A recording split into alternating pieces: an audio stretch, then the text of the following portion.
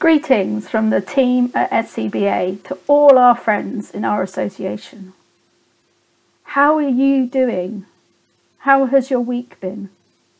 We are all living in such strange times at the moment, and sometimes we can get anxious about what the future holds for us. Sometimes we may worry about whether our job is safe or when we will be able to meet properly with our families. But in our Bible reading, Jesus tells us, don't be anxious, don't be worried, fear not. So, from Luke chapter 12, verses 22 to 32. Then Jesus said to his disciples, therefore, I tell you, do not worry about your life, what you will eat, or about your body, what you will wear. For life is more than food, and the body more than clothes. Consider the ravens. They do not sow or reap. They have no storeroom or barn, yet God feeds them. And how much more valuable you are than birds. Who of you, by worrying, can add a single hour to your life? Since you cannot do this very little thing, why do you worry about the rest? Consider how the wild flowers grow. They do not labour or spin. Yet I tell you, not even Solomon in all his splendour was dressed like one of these. If that is how God clothes the grass of the field, which is here today, and tomorrow is thrown into the fire, how much more will he clothe you, you of little faith? And do not set your heart on what you will eat or drink. Do not worry about it, for the pagan world runs after all such things, and your Father knows that you need them. But seek his kingdom, and these things will be given to you as well.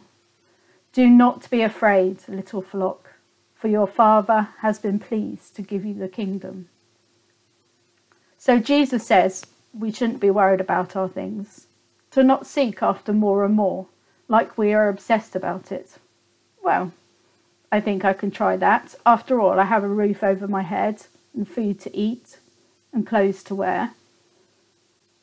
But what if we didn't have these things? What if it all got taken away? How easy would it be to not be anxious, not be worried, or not be at least a little bit afraid? Do you worry?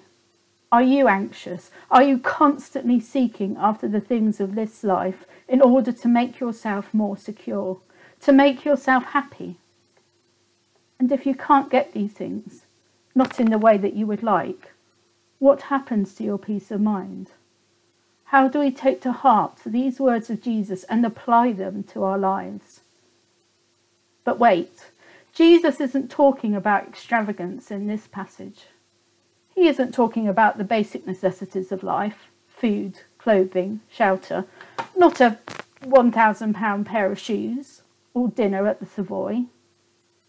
Just the ordinary, mundane, everyday needs of keeping body and soul together.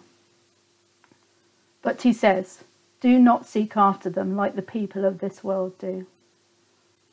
We are called to be different.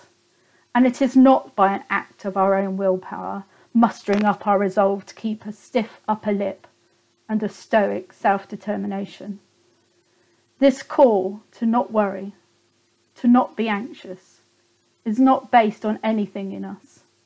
Instead, it's based on the Heavenly Father that we know and love. This is the basis of our faith and trust and confidence. This is how we overcome our fears and worries and anxieties. If you want to seek something, then seek God's kingdom. Seek his kingdom, and all these things will be added unto you. In other words, there is something much more important for you to be sure you have than even food and clothing, and that is God's kingdom. God's kingdom of peace and joy and righteousness, which only comes to you through Jesus Christ. And this frees you. Your anxiety is relieved. Your worry turns to prayer.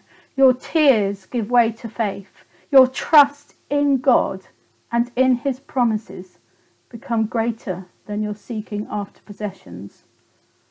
Not only do you not have to worry about yourself, you are even freed up to help others. Once God has given you the kingdom, which is the greatest treasure of all, then you are able to help others.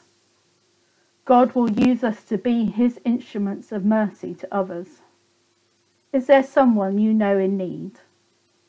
Perhaps you could send someone a card to say that you have been praying for them.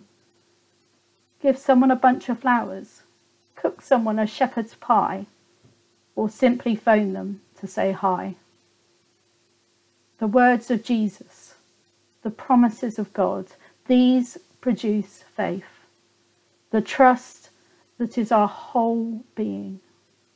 It is a faith that is greater than our fears. A faith that frees us up to live as children of our Heavenly Father. A faith that then reflects his character of compassion and giving. Fear not, little flock, for it is your Father's good pleasure to give you the kingdom.